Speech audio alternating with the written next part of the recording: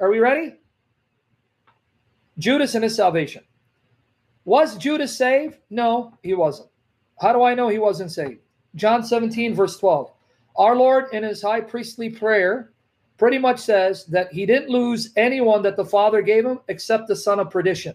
Son of perdition, son of destruction. John 17, verse 12. Okay.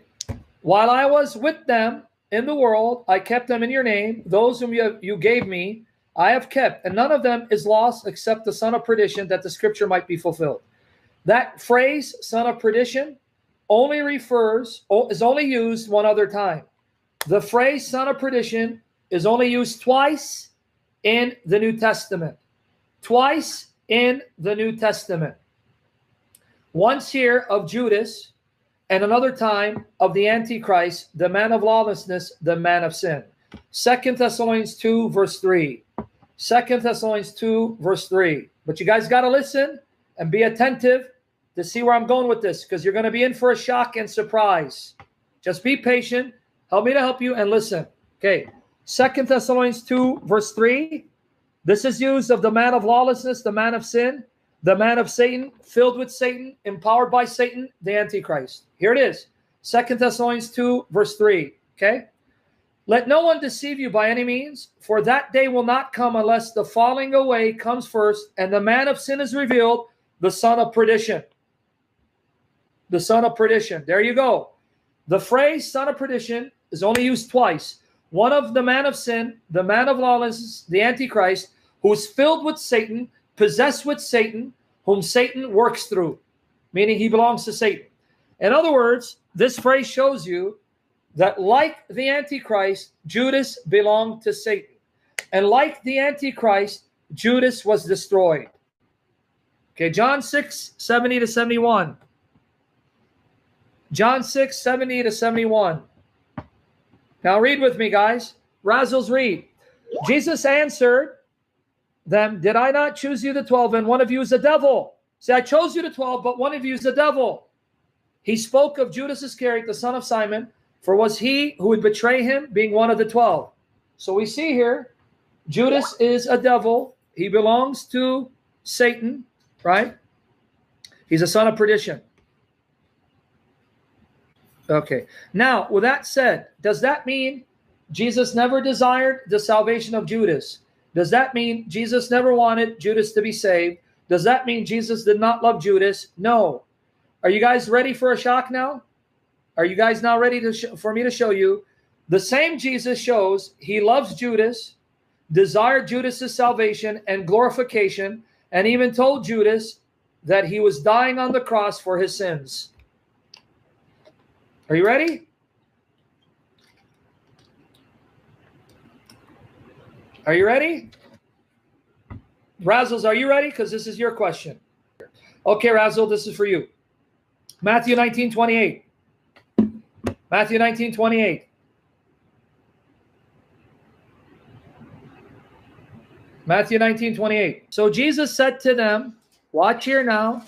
Jesus said to them, assuredly I say to you, that in the regeneration, when a son of man sits on the throne of his glory, you who have followed me will also sit on 12 thrones. That's the 12 apostles, one of whom is Judas. You who have followed me will sit on 12 thrones. That includes you, Judas, judging the 12 tribes of Israel. Oh my goodness. Matthew 19, 28. That was my older brother, Salim. He's big and ugly, and if ugly was a sin, him and Frank would have to serve lifetime sentences. Okay? Matthew 19, verse 28. One more time. Again to Judas, Jesus said to them, assuredly I say to you, that in the regeneration, when the Son of Man sits on the throne of his glory, you who have followed me will also sit on 12 thrones, judging the 12 tribes of Israel. Folks, 12 thrones, 12 apostles. 12 thrones, 12 apostles. One of whom is Judas. Do you see what Jesus told Judas? My desire for you, Judas, is that you sit on one of the 12 thrones with me in the regeneration. When I restore the earth and I come in glory, You who follow me will sit on one of the 12 thrones, judging Israel, because that's what I desire for you. That's what I want for you, Judas. No, Paul did not replace Judas, Gary. Paul did not replace Judas. Matthias replaced Judas in Acts 1, 21 to 26. Okay. Was Jesus lying? Was Jesus lying? Or did Jesus mean it from his heart, because he's God and cannot lie, that Judas, I want you with me in the regeneration on one of the 12 thrones, judging the 12 tribes of Israel?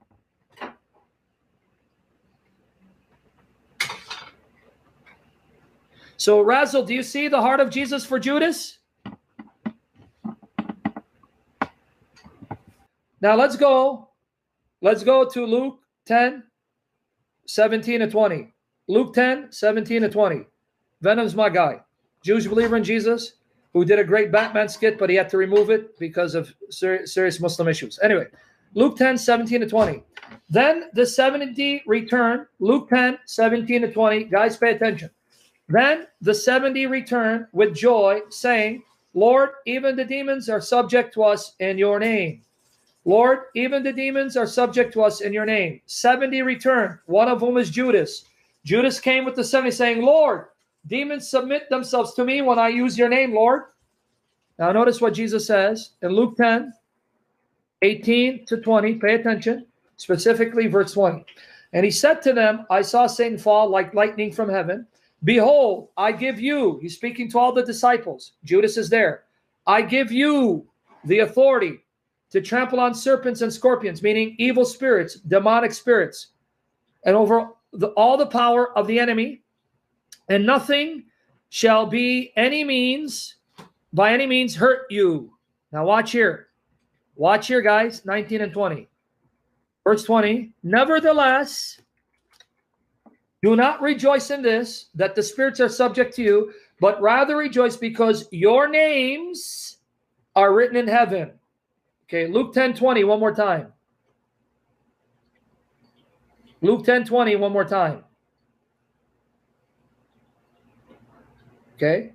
Nevertheless, do not rejoice in this, that the spirits are subject to you, but rather rejoice because your names, everyone present, Judas included, are written in heaven. Do you see the heart of Jesus, even for Judas, whom he knew was the son of Satan, would betray him? Jesus is telling Judas, I love even you. I desire your salvation. I even have your name written because my desire is for you to be saved. But unfortunately, being a son of Satan, you will abandon me, reject me, and betray me, and not return to me and go to your destruction. But then it gets even better, because then Jesus tells Judas, even on the cross, when I die for your sins, but you don't benefit from it because you don't receive, because you don't believe truly. Luke 22, 19 and 20. And he took bread and gave thanks and broke it and gave it to them, saying, this is my body, which is given for you. Notice, no qualification. All of you here, this body represents that I'm breaking my death, that I'm going to die for you. Okay? This is my body, which is given for you.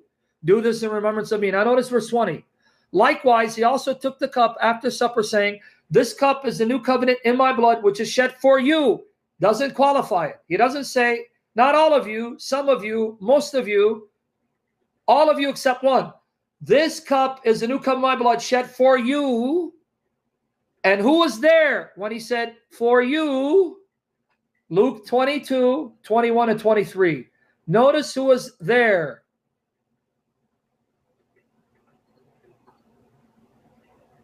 But behold, the hand of my betrayer is with me on the table. So Judas is here with me as I said these words. And truly the Son of Man goes as it has been determined, but woe to that man by whom he is betrayed. Then they began to question among themselves which of them it was who would do these things. Did you catch it? This bread is my body broken for you. This cup is a new covenant in my blood shed for you. And yet the hand of the betrayer is here on the table. So wait, Jesus, when you said that, you're including Judas?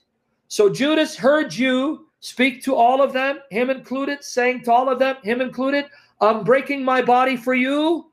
You too, Judas. I'm shedding my blood for you. You too, Judas. And yet one of you is going to betray me.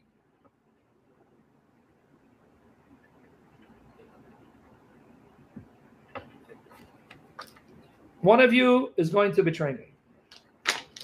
In other words, what Jesus is showing is the audacity, the travesty, the blasphemy, that even though I'm going to die for this one and shed my blood for this one to procure his redemption, showing my love for him to the very end, he will still betray me anyway and spurn my love and reject me in spite of all I've done for him.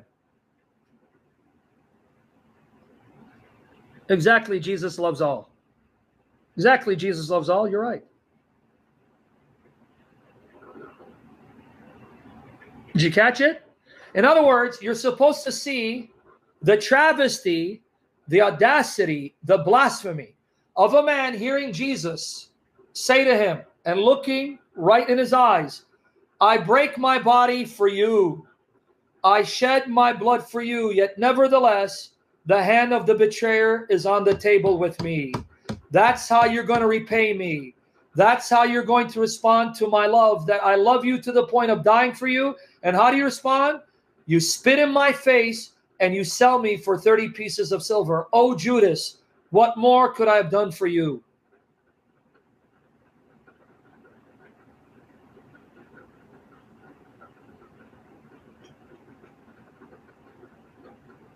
Right? It's touching, isn't it? So why did Jesus do it? So why then, Jesus, did you die for Judas knowing he betray you? Let me explain the logic in that. Number one, to show that Jesus truly loves all his creatures, even those who reject him and condemn themselves to hell. And number two, to show how righteous his judgment is when he judges them in spite of all he has done for them. In other words, do you now blame Jesus for consigning Judas to hell in light of what Judas did? You understand? This now shows how just God is in his judgment. That I did this all for you, Judas. You slept next to me. I hugged you. I kissed you. I fed you. I clothed you. I protected you. I even gave you power to do miracles in my name, to raise the dead in my name, to cast out demons in my name. And then I shed my blood for you. And this is how you repay me. And this is what you do. Do you understand? So now when you see it from that perspective, is Christ thoroughly just in condemning Judas to everlasting destruction? See, it's even moving me in my spirit. It's moving me in my spirit, right? Because I can understand when Jesus is looking at him. See, it's moving in my spirit. He's looking at him and he knows. You know what? You know why it's moving me? Let me break this down. Let me bring out the implication. Guys, let me bring out the implication. Okay, let me bring out the implication. From day one, when Judas came, Jesus looked at him. See, it's actually moving me. It's moving me in my spirit. Holy Spirit, take over for the glory of Christ. He looks at a man, and Jesus knew from the beginning, this is my betrayer. This is the one who's going to betray me for 30 pieces of silver. This is the one who's going to be filled with Satan. And he's going to hand me over to the Jews, to hand me over to the Romans. Because of his betrayal, they will beat me to a bloody pulp and whip me to the point of death. Spit on me, beat me with rods, place a crown of thorns, and then nail spikes in my hands and feet, hanging on the cross, gasping for life. It's all because of this man who's going to betray me. And he knew it. And you know what he did? Welcome, Judas. Welcome. Sure, you can follow me.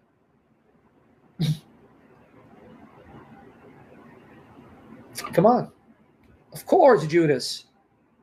You're more than welcome to be part of my apostolic band. And all he did for all those years of ministry was love him,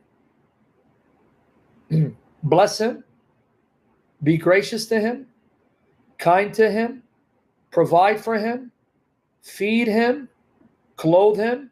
And even if you go to John, chapter 12, it says that Judas was in charge of the money bag. Guys, let me blow your mind away a little more.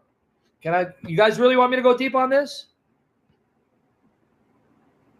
You want me to go deep on this? You guys really want me to go deep? See, as I'm thinking about it, my heart is breaking. It's really moving me in my spirit to talk about this.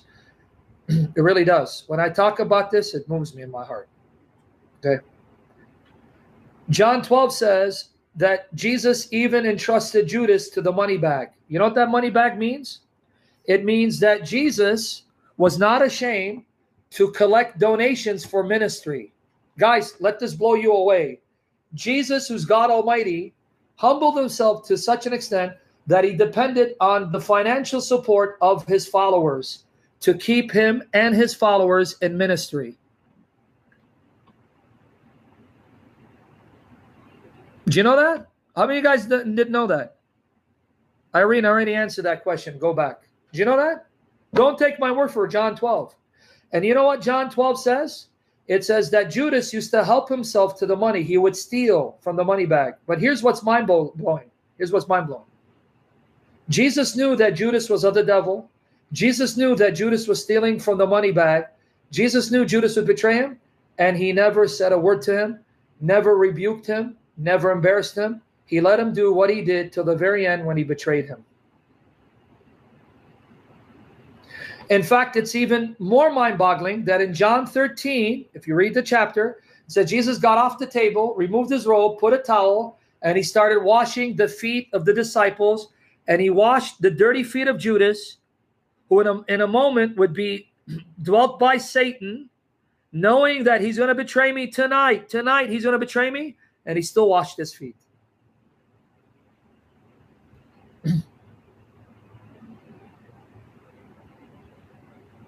You see how amazing his love is?